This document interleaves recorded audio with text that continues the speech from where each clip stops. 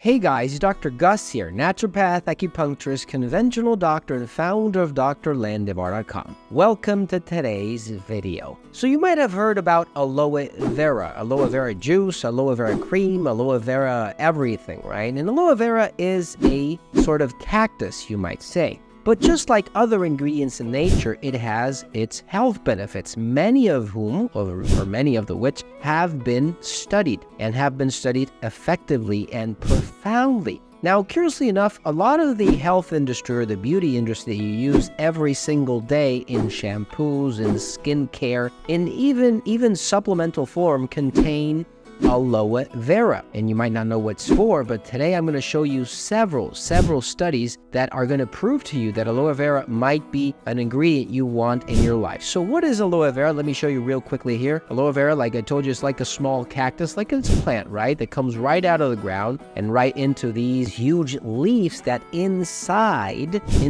contain this special gel. And what is actually the most impressive part of this plant is the gel-like structure right in the middle of the leaf that contains, actually right under the leaf or between the leaf. This is a laxative substance, if you see my little handy there. And then you have the gel that is what has the most health benefits, and we can take it in any shape and form. So what is aloe vera? I had that accent there, that Italian accent or Spanish accent. But what it is, you now know, and what it's for is the best part. So first, health benefits of aloe vera. Believe it or not, a lot of people suffer, and you might know, a lot of people suffer with stomach problems, ulcers, stomach pain, constipation, and a lot of people also use aloe vera to help ease these chronic ulcers. And why not, right? The amount of junk food we are eating every single day is just enormous. The amount of packaged goods and chemicals and pesticides contained in all these foods obviously will cause a problem and do cause a problem every day. We can use aloe vera to ease that pain, and even, conclusion, this study, if you want to read it later, you can go ahead and read it. Aloe vera is a beneficial treatment and cost-effective for patients with chronic ulcers. So you can use it too. There are supplements, there are substances that you can buy, you can use, you can take to improve all sorts of problems with your stomach. Bloating, gas, inflammation, all sorts of these problems. Look for GI Balance from Fineland at drlandevara.com or at finelandvitamins.com. Excellent, and you can take to help your system improve and your digestion. Also, Gone, which will decrease inflammation and improve situations of colitis, help your body take care of lupus, and help improve everything that has to do with digestion. All right, so number two, second best benefit of aloe vera. Not many people know this. It has an antibacterial effect. You see, H. pylori is the first cause or the most common cause of gastritis, which will later prove to cause ulcers. Now, there are studies showing that aloe vera, the inner gel, which I just showed you, let me show it to you again so that you can see it. That way we make this video a little bit more hands-on if you want. This little gel here has an antibacterial effect, and you can use it. You can improve situations like H. pylori, proven in this study. So, again, 50% of the detected strains, independently of their susceptibility profile, were inhibited with the growth of that antibacterial substance of that bacteria, H. pylori. So you might want to give it a try. It might work for you, and it might be a lifesaver, life changer in some situation, shape, or form. All right. Number three, third health benefit of aloe vera. You can take it as juice again. You can take it as supplements. You can take it in any shape or form you like.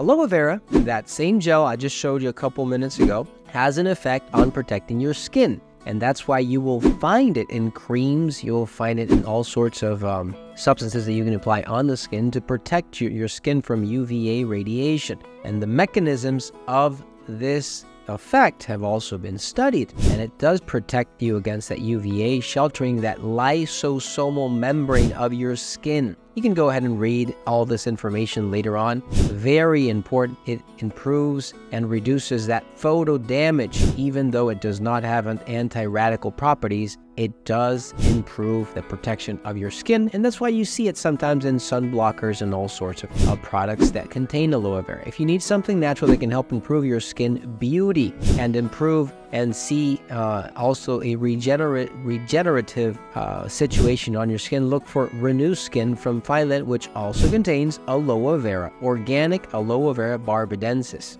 along with other ingredients like nicotinamide, like palmitoyl, and substances that are natural for you to take or to use on your skin. All right, number four, aloe vera, not many people know this, also improves skin wrinkles and elasticity. It has this substance inside that not only protects your skin, but also helps hydrate your skin and helps your skin regenerate and have those cells have that elasticity that they need, that collagen, and have them stay healthy. So if you are using aloe vera, even if you're using it just because you bought it and you have that gel on your skin, know that it will help you the same way if you use something else. It has other ingredients, maybe differently, but it does improve every aspect of your skin. All right, number 6 or number 7, I already forgot, lost control of the numbers that we are using here, but it does improve your digestion. Not only your stomach and ulcers and H. pylori, but also conditions even like irritable bowel syndrome, colitis, situations where it becomes a little bit more complicated and complex to see an improvement.